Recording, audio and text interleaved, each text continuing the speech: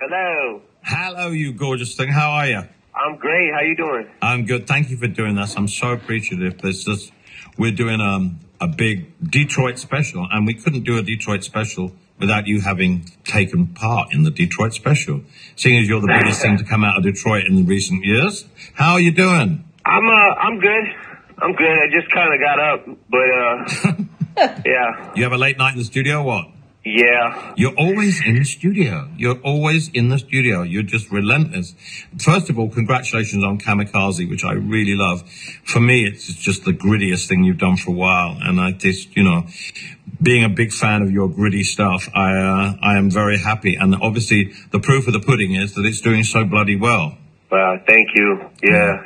Thanks. I appreciate that, Elton, especially, coming from you. I've known you now since we did the Grammys together, and I remember coming down to the Valley in LA to rehearse with you. Obviously, we did stand together, and when I saw you rehearsing, I got chills up my spine. I hadn't seen anybody do that kind of thing to me since I saw Mick Jagger in the early days. Wow. And not only are you a great studio artist, but you also go out and one of the few rap hip-hop people that go out and actually do shows. You were the first person really to go out there and really conquer the big arenas, big stadiums. So you've been doing it since 1999 now. How does that feel? I'm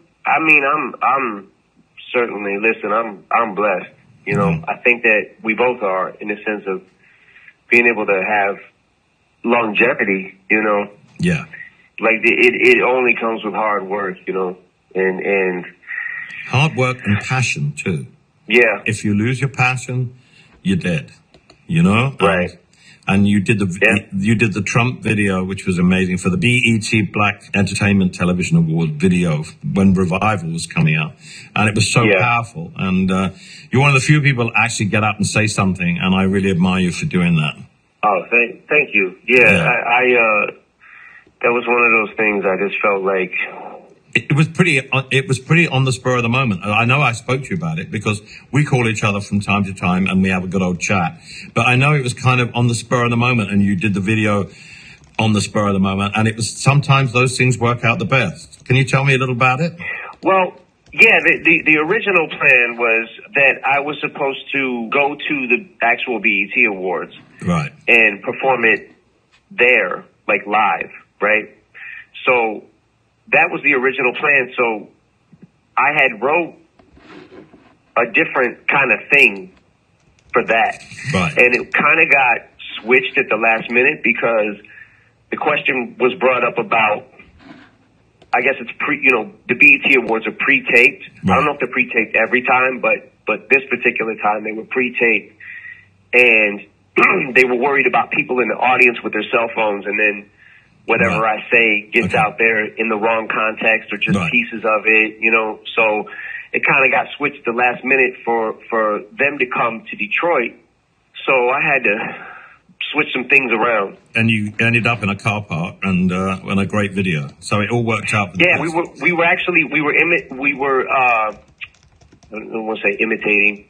We were basically a homage to Public Enemy's cover of "You're Gonna Get Yours," which is like a 12-inch single back in the day. But that was kind of what we were trying to play off of. Was that? Well, it really worked, and it's brilliant.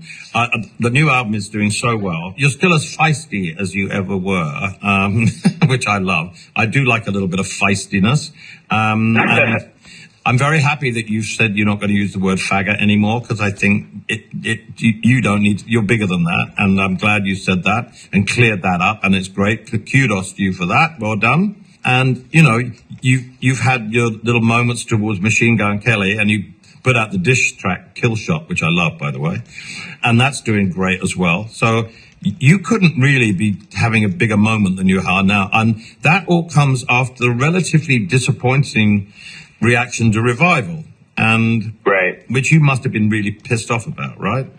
It was one of those things that, stepping away from it now, I think I realized, like, Revival might, with Kamikaze, I tend to, a lot of times, what I usually try to do on albums is And I think that what people probably have gotten accustomed to is me taking some risks. Right. And I think that Revival was probably just too tame of an album, or too, I guess, tame. Yeah. So you went in the studio and did another album straight away, and it really worked. And that's great. You have great knowledge of where you stand in the world. And sometimes a non-success can spur you to do bigger things. And I found that as well. So well done to you. Oh, thank you. And listen, thank you for doing this. I know how busy you are and how you're all over the place, but you're also all over the studio all the time. It's great for you to talk to us, and especially as we're doing the Detroit thing. It's you and Aretha that we're featuring from Detroit. And I love you. I hope I see you, and I hope I see you soon. Congratulations on everything. And love you so much, and speak to you soon, buddy. All right, Elton, love you too, man. Take care. Bye. Good luck with everything right now. Thanks. Thank you The so store much. and everything, man. Thanks. Okay. Bye.